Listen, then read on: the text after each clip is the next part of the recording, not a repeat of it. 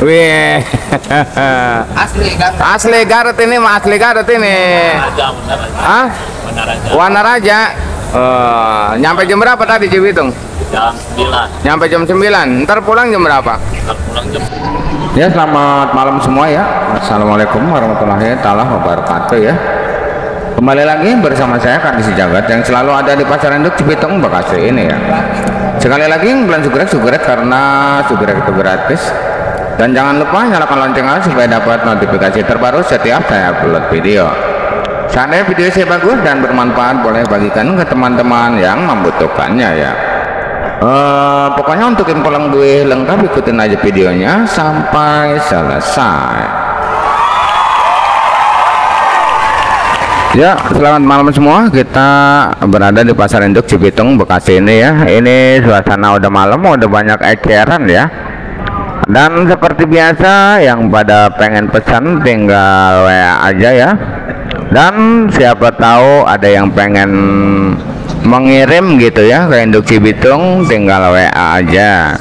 Tapi kalau cuma tanya-tanya di WA kadang-kadang nggak saya balas ya Bang ya, karena di sini saya udah membacakan info semua ya di sini ya. Dan ini hari udah malam ya. Nek.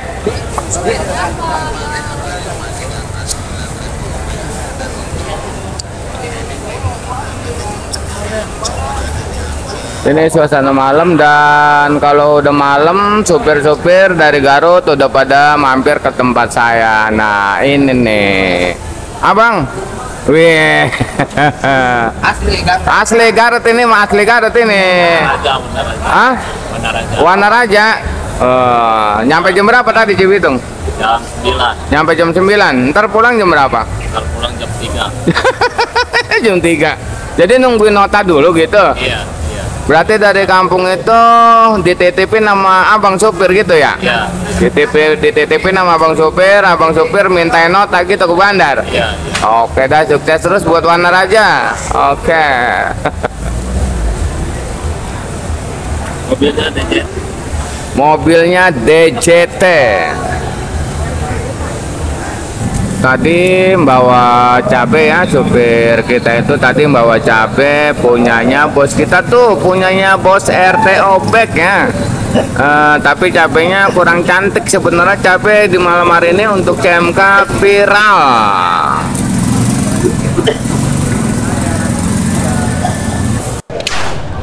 Ya langsung ya, langsung lanjut ya. Kita bacakan di sini. Berhubung di sini udah pada gelar cabe ya, alangkah baiknya langsung kita bacakan harga di percabean aja apa ya. Untuk cabe CMK di malam hari ini sebenarnya viral ya Bang ya, tapi yang cantik itu enggak ada Bang. Saya aja turun dari daerah Garut, yang satu cabenya udah meringkel. Punyanya Bang Qwertyuioplkjhgfdsazxcvbnm itu, yang petani haruman. Sukses buat petani haruman ya. Cabenya kurang cantik. Saya jual 23, nota 20. Terus ada lagi dari daerah Garut juga, cabenya kecil juga. Sebenarnya kalau cabai CMK malam hari ini yang cakep itu nggak ada sama sekali Bang. Kosong total. Itu pokoknya dari 30, 33, 34, 35.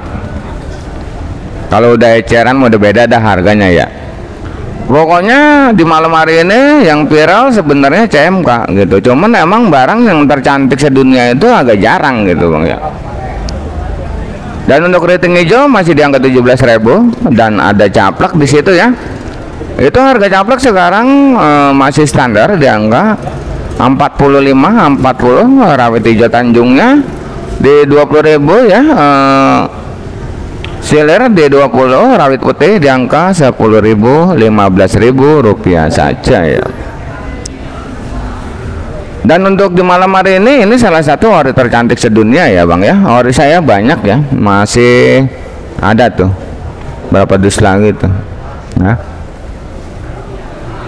untuk ori di malam hari ini emang siang ori sebenarnya kuat ya. Bahkan bandar sampai ngejual di angka Rp28.000 untuk ori ya bang ya. Tapi malamnya nggak kuat. Kalau saya daripada malamnya nggak kuat ya biarin, karena cabai ori saya ori tercantik sedunia gitu. Tawaran 20, 22, 23, 24, 25, saya antepin aja lah, biarin. Orang-orang udah banyak yang ngejual Rp25.000 untuk cabai ori ya. Pokoknya malam ini lancarnya cabai ori itu di Rp25.000 saja ya. Lancar di 25. Walaupun dari tadi siang ngejual 25, 26, 27, 28 sampai 30. Tapi malam hari ini ori kagak kuat. Untuk rembang pun nggak kuat di Rp20.000. Perentol, borga, muntilan, galean dan sebagainya untuk perentol. aduh.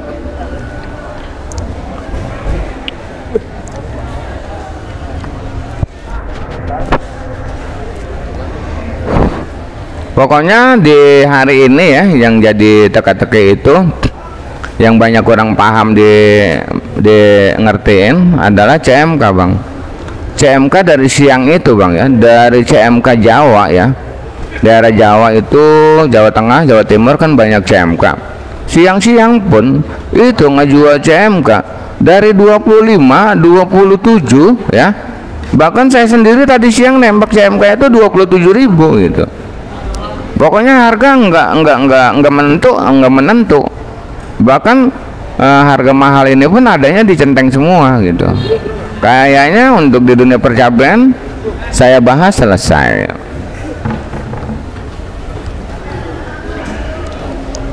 Dan kita punya tomat tadi pagi ya, kita punya tomat dijual angka 13.000 ya.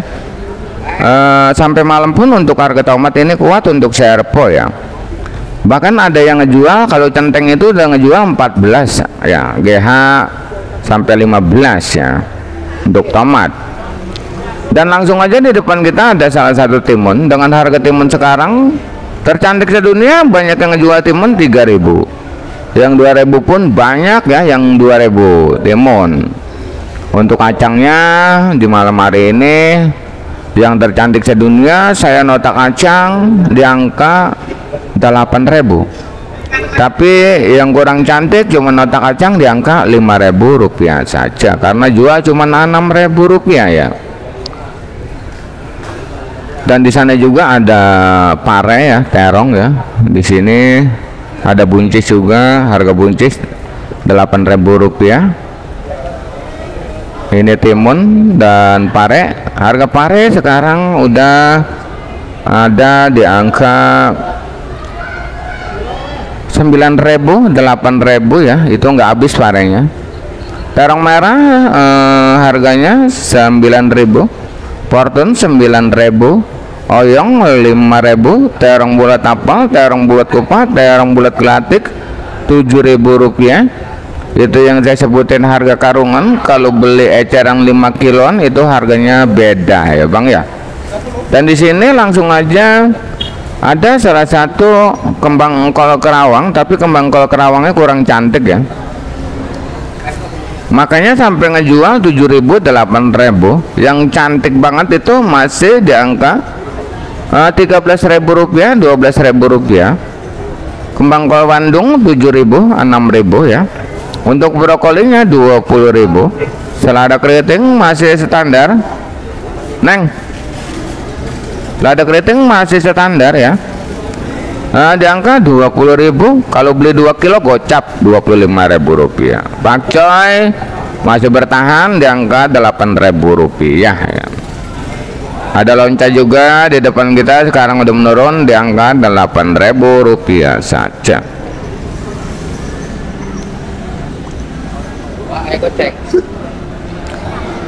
Noh pakcoynya, noh di depan sana ada pakcoy. Ada juga itu kacang tanah 11.000. Kalau eceran 15. Dan terlihat oleh kita salah satu daun bawang lagi dibenerin nono ya. Daun bawang eceran Rp25.000 bersama dengan seledri ya. seledrinya katanya udah naik lagi 20, daun bawangnya 18, 19 ya. Dan itu yang karung hijau adalah engkol Medan ya. Dengan harga jual engkol Medan sekarang udah di angka 220. Engkol daerahnya Rp10.000 saja. Untuk kol Medan dengan berat bersih 20 kg ya. Untuk kentang memang masih viral. Untuk kentang dieng ini masih bertahan di angka 15, kentang yang supernya.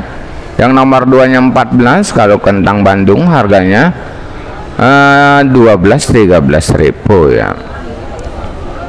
Dan langsung di depan kita ini ada salah satu jengkol kulit ya bang ya. Jengkol kulit ini sekarang cuma ngejual 15, tapi jengkol biji yang super kemarin saya beli 5 kilo kena 45. Jengkol buntutnya 35, ada yang 40 juga. Dan di situ juga ada daun meninjau 15, meninjau 20, kulit meninjau masih di angka Rp20.000 saja ya. Dan seperti jahe, tadi kita turun jahe, hari ini sebenarnya kita turun banyak. Terong merah, jahe ya, tomat, kacang, cabai ori, cabai keriting, kita banyak hari ini turun. Dan jahe pun tadi kita turun ya, harganya menurun sampai harganya di angka 13.5, turun lagi. Kalau eceran mah mahal bang, 2 kilo beli kena 20.000. Kencur 25, 23 ya. Terus untuk kunyitnya sama 13-14 ya kunyitnya. Dan lengkos sama 13-14 ribu rupiah.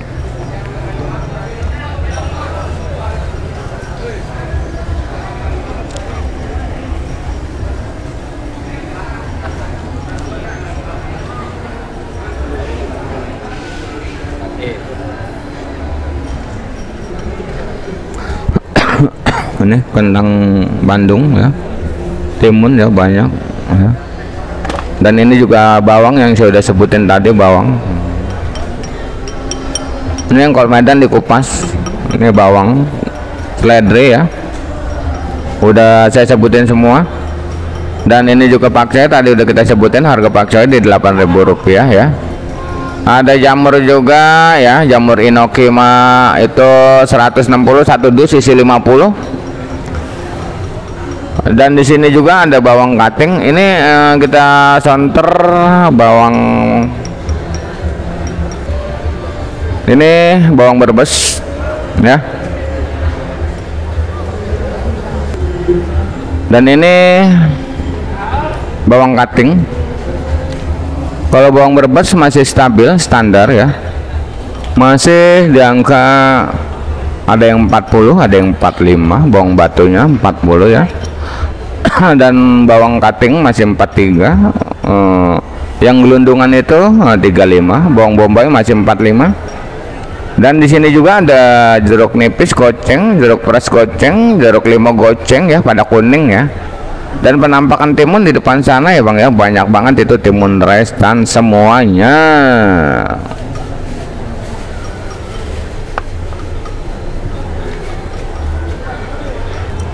Kalau jam segini di mana-mana udah banyak yang buka gelaran kayak gini bang tuh ya. Pakcoy kayak kita udah sebutin ya. Dan ada wortel Medan beras lagi dengan harga jual 120 dengan berat bersih 10 kilo. Yang posisi dusan ya, yang kantongan itu 100, ada yang 90. Untuk jagung di malam hari ini viral sampai di angka Rp6.000. Tapi banyak yang beli jagung itu di angka 7.000, 8.000, kalau timbang eceran bahkan sampai Rp9.000. Dan di sini juga ada labu siam, harga labu siam masih standar harganya di angka Rp5.000. Dan labu acar masih di angka 8.000, dan untuk buncis imbang standar masih di angka Rp8.000 saja. Di sini juga ada tomat juga tuh ya, udah dibuka semuanya ya, tomat ya dong. Semuanya udah pada digelar ya, mau diecer ya.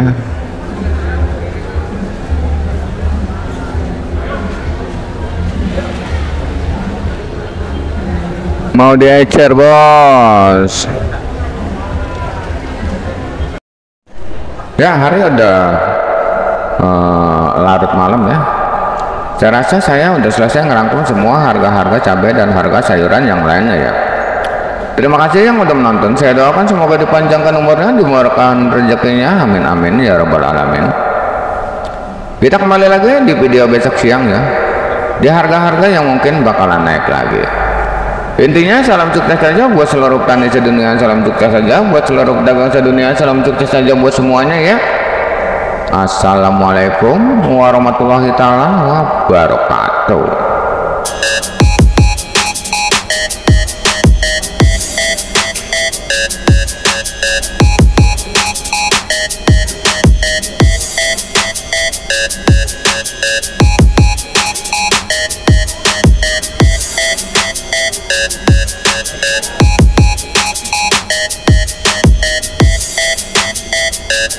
We'll be right back.